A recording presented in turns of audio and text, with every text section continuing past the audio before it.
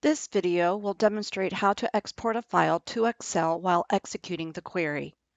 First, right-click on the query and select Execute. Then select Export from Query.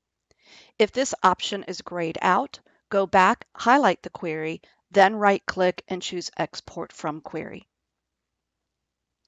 A data transfer wizard window will appear. Select CSV and then select Next. Select Next. In the directory file folder, by default, it will automatically be displayed.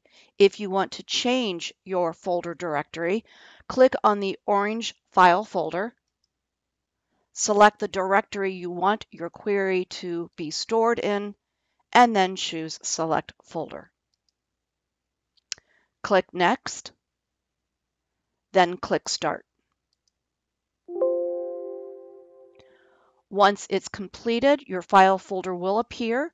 Scroll down until you find your query results.